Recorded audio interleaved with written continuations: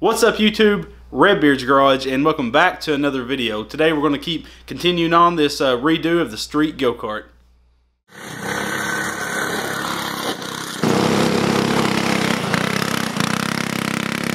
Oh yeah!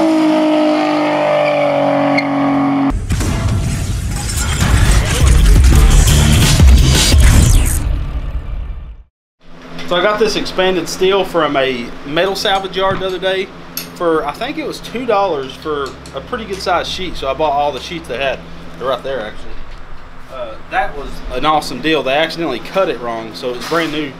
So I'm making some sides. We already have one side done. I always like to do one side, so I'm figuring out how I'm going to do it, and then I can film it. So you want to go show them the other side, how we did it? We put some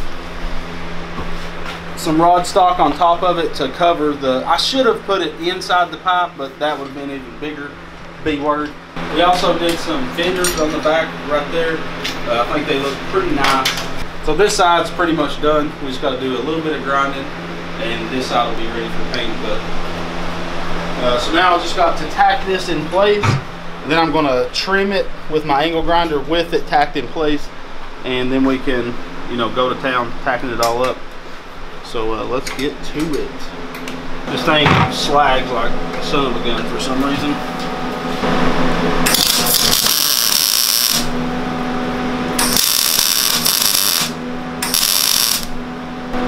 And talk about why you're not wearing gloves, but you should wear gloves. Oh, because of skin cancer factor?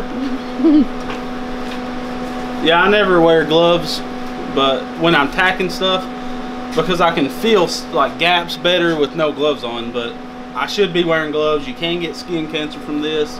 We're just being a little ballsy.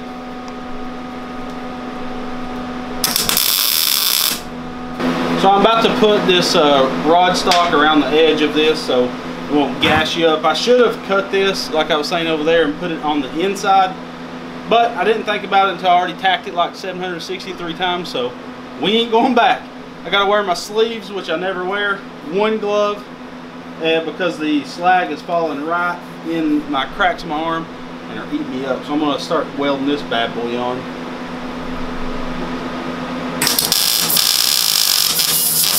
Ooh, there it goes.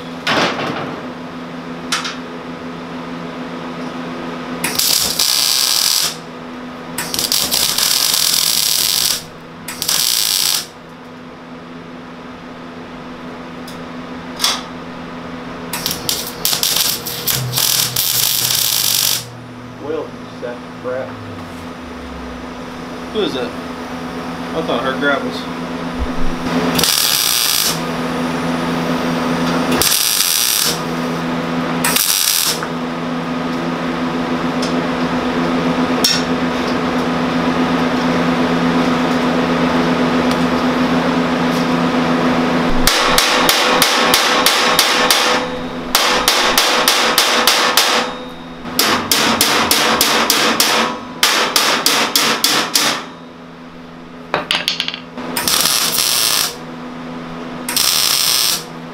So I got this side almost done. I just need to put the rest of the rod stock, the rest of the length, you know, cut it to size and put it there.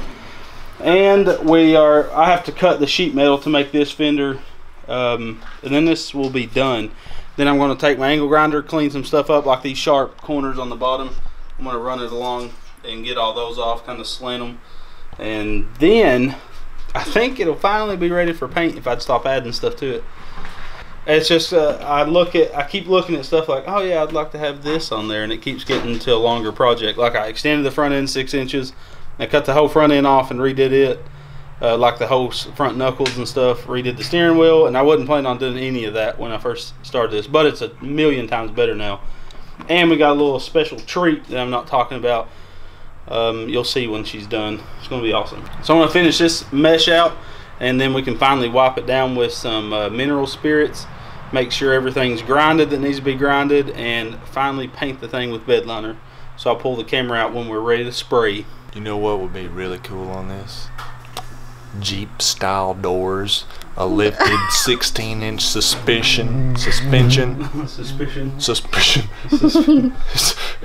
And some 3-hole gussets. Lots of 3-hole gussets.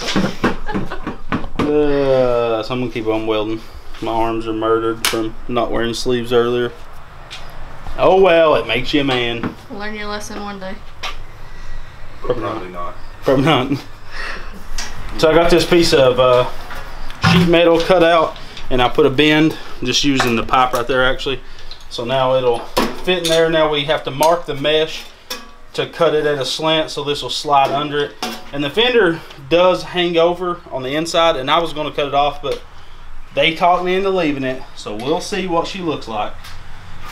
But after this is done, almost all this mesh is welded, other than me putting this the rest of that rod on that we talked about to cover, you know, where you won't gash open your leg on this stuff. But this thing's going to be 100 times better than this go-kart. I like this.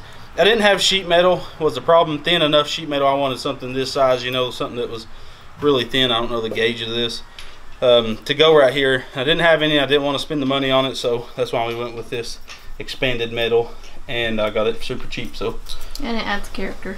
Yeah, I think it looks pretty cool. A little toughness to it, and I'm going to get some pretty cool stuff added to this this expanded metal. You'll see when she's done. There's a few things, not many things, that's secret on this. Not really secret, it's just surprises. So act like this is your birthday. But now we gotta, like I said, trace out this mesh where this is gonna sit, cut her out. I'm just trying to expedite the process, but really just slowing him down. Yeah, I'm a horrible, I don't work with people much, so I'm used to doing everything myself. So I'm not that good at guiding someone on how they can help me. Actually, you gotta trace this like you did last time, like a big dumb dummy. Dang. This is how we're marking this mesh. You kind of just took the ruler, kind of flush on there. That's pretty good right there.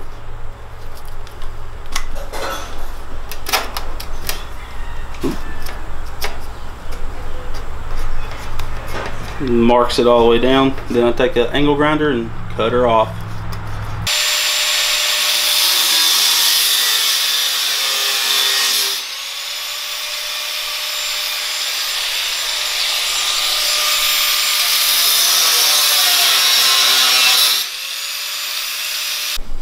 Yep, clamper.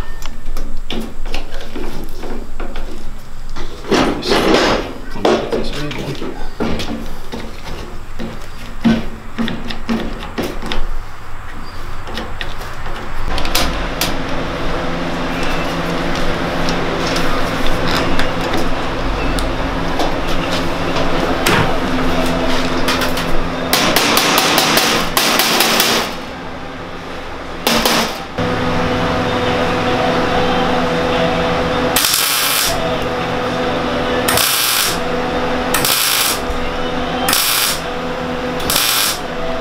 So I'm going to paint this with truck bed. It's truck bed liner. It's duplo color.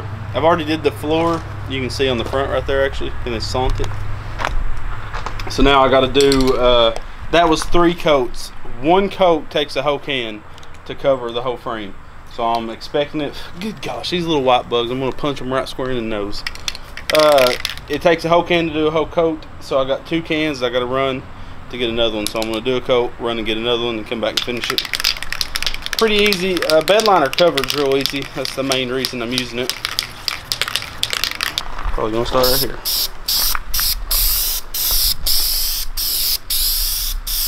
And I don't do my first coat that heavy. It looks just like a shadow on it, like you can't really tell. Yeah, right now it does. First coat.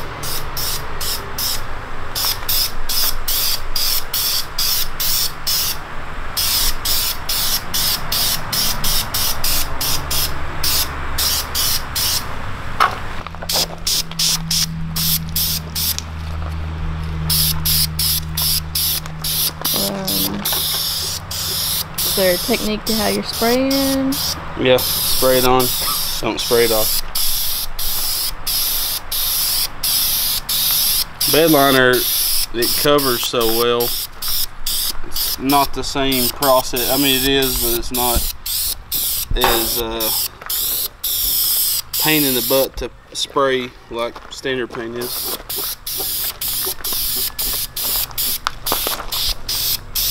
I mean, with spray paint, you don't want to just hold her down. You're going to waste the pressure in the can before you use all the paint. Does that make sense?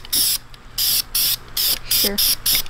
Yeah, the thing that sucks about painting something like this, it's got so many little crevices and whatnot. I didn't use any primer because it's bed liner. It covers pretty good. Normal paint you'd want to use, normal like acrylic, you'd want to use some primer, but not with this. You don't have to. Anybody knows what these white bugs are? I've never looked it up, see what they are. They're like aphids or something like that. Does that sound right? And the white on them is wax that grows out of their body. They drink the sap out of the trees. Okay, never mind everybody else. I read about them this morning. Forgot my wife's a science teacher. Good job, Bill Nye, science guy.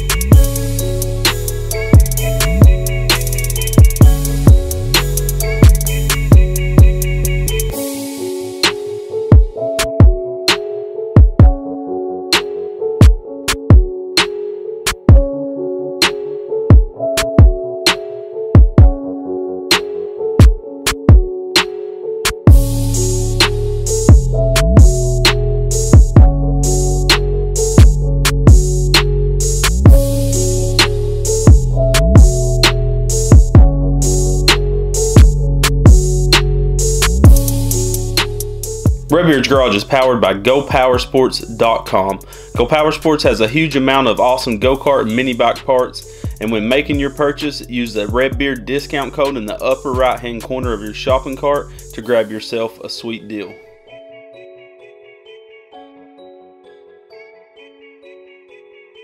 Help support our channel with some merch by going to rbgcarts.com. We have shirts, stickers, and hats, and we're adding new designs all the time. Hit that subscribe button and make sure the notification bell is on so you'll never miss another episode, and go check us out on Facebook, Instagram, Snapchat, and Pinterest to stay up to date with the channel. Guys, always come back to Redbeard's Garage. I'm out.